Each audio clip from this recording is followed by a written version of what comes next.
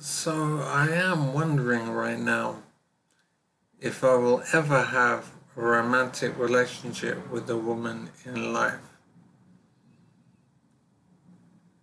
I'm thinking that I don't think I will because there are too many negative issues with the romantic relationship.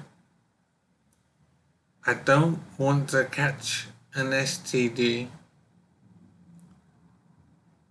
I don't want to have any more children.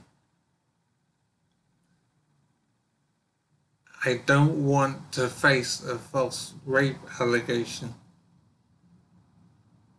So for these three reasons, I think I won't have a romantic relationship again with a woman in life. So it's obviously a cost in life, and it's a different way of living to not be in a relationship and not be seeking a relationship. But I think it's definitely a wise thing to do.